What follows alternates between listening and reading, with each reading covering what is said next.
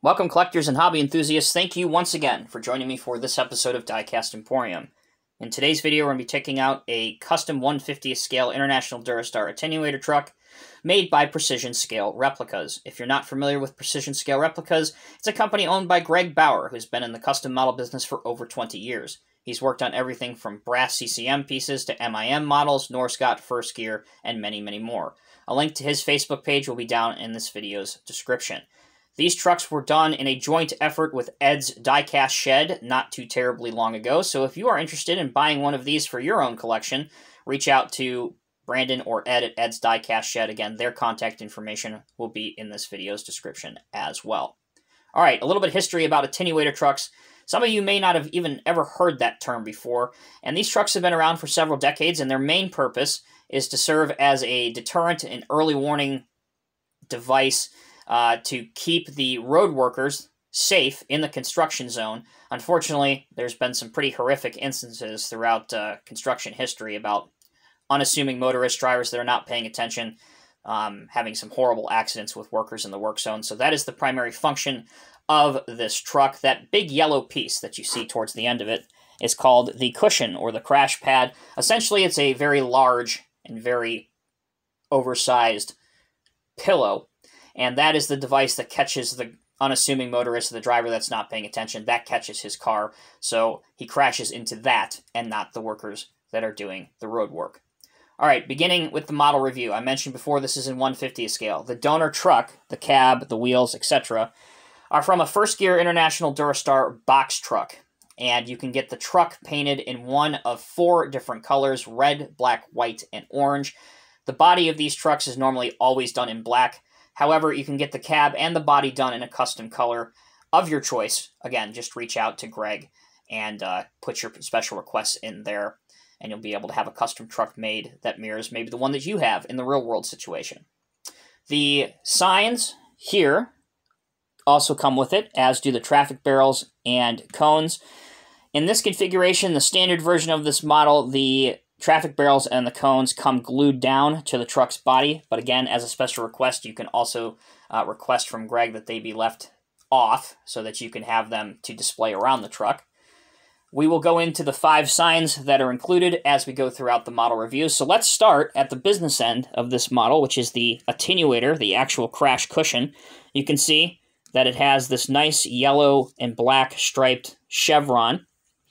The attenuator is separately mounted to the truck by one small brass pin, so you got to be very, very careful. And the reason that it's not glued to the truck is it allows for a couple different display possibilities, but even more importantly than that, when the truck is shipped, if this is separately wrapped, it lessens the chance of damage happening during the shipping process. I really like that they made the attenuator removable.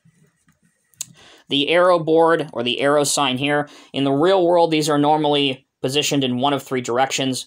This way, obviously pointing to the left, pointing to the right, or you'll see both arrows flashing simultaneously, indicating that there's work going on in the middle lane. Moving around towards the bed of the truck, I already mentioned the barrels and cones that come with it. It is a little bit difficult to see on the bed, but if I tilt it towards you, you can see the diamond plating texturing like you would see on fire trucks. Just adds to the realism and immersion factor. I think that's a very nice touch. This cabinet over here holds the 5 road construction signs. On top of that, you have this amber warning beacon. Coming alongside, you can see the different toolboxes. The doors on the cab do open, but they do not open very far, so I would encourage you against doing that, just so you don't chance breaking anything.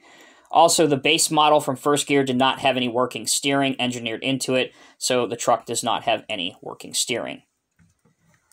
Moving towards the front, you can see that clearly this is an International DuraStar with that famous grille. And then coming over here, you can just see the other side of the truck as well. So let's take a look at some of the other features that come with this model. I mentioned the traffic barrels and the traffic cones, the removable attenuator, but you're also given 5 different road construction signs. Now, these signs have a little piece on the back right here. See that little orange tubular shaped thing? And that's for these. You are also given 5 posts, and the way that you put these on is just insert it towards the back and push up. It's as simple as that. And now you have the different signs. So let's take just a minute here and put all these signs up. You can see that that one reads left lane closed. This sign that I'm working on now, road closed. We have men working. Get this other one out here. Right lane closed. And then our last sign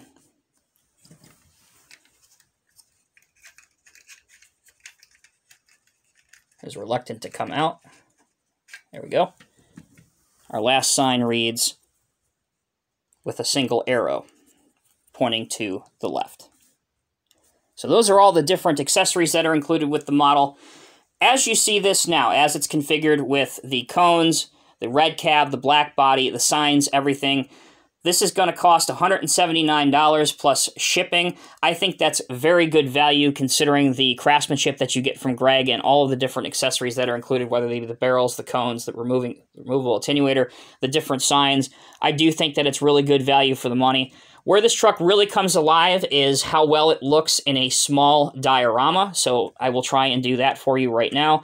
Again, obviously, we have limited space, so it's going to be a little bit more compact than what you would see in a realistic scenario. This truck would be well out ahead of the work zone that's going on.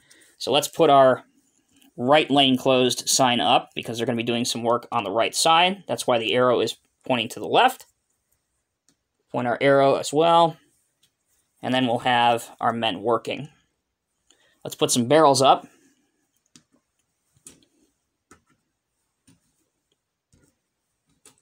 Spread these out. Bring in our dump truck. As you can see, matches the truck.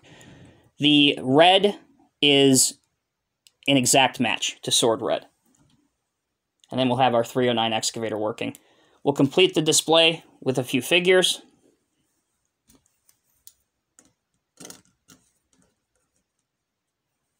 And there you go. Very quickly, you have a very interesting and respectful looking construction side diorama. So if you guys have any further comments or questions, please feel free to reach out to me. Again, this is a sensational 1:50 scale model that's done with phenomenal detail and attention to absolutely the smallest parts of the attenuator truck, whether it would be the diamond plate and texture, the amazing paint finish, the chevron decal on the attenuator, the fact that the attenuator is removable, and obviously all of the different little accessories that come with the kit. Once again, it's made by Precision Scale Replicas. Their information will be down in the video's description, as will be Ed's Diecast Shed information, which is where you need to go to if you want one of these trucks custom made for you. Again, Greg does these out of his house, so allow him a little bit of time from when the time you place your order to when the truck is made. I know he's very, very busy, so as long as you're patient, I'm sure he would love to do one of these trucks for you as well. I'm Tommy with Diecast Emporium. Thank you all so much for watching. Until next time, take care, be safe. I'll see you in the next review.